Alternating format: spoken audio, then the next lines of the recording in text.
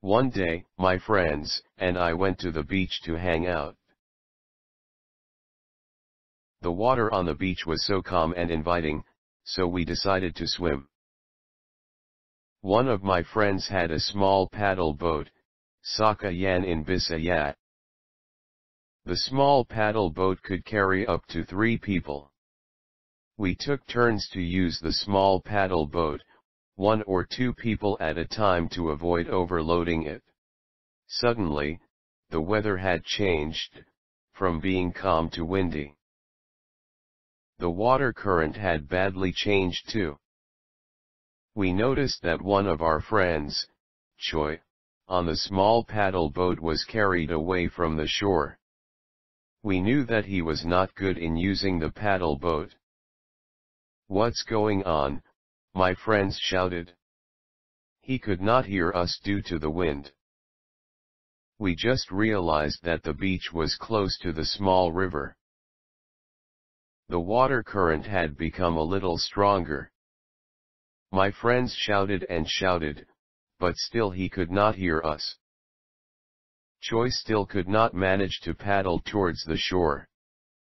I was on the cottage talking to my other friends during that time, then we heard people screaming. Something was not right on the shore. I asked what's going on. They told me what happened. I looked at the sea and saw the small paddle boat going farther to the middle of the ocean. Without second thought, I ran to the shore and swam towards my friend, Choi. I knew I could swim very well because I grew up close to the seashore. Swimming was just a game growing up. I swam as much as I could. The current was getting stronger. It drained my energy.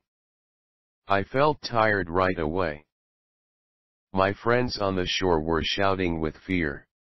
I look around and I noticed that the current went on different direction, so I was swimming against it. Swimming against the water current was hard and tiring. Water current got faster and faster since he was close to the river mouth. He has pushed to the middle of the ocean. I got an idea. I went to the other direction. I swam faster until I reached the paddle boat. When Choi saw me, he gave a faint smile, but you could tell that he was so scared. He was relieved. I hopped in and paddled the boat away from the mouth of the river. The weather was still bad and current was still strong, so I paddled slowly. Choi was just bracing himself. He couldn't say a word.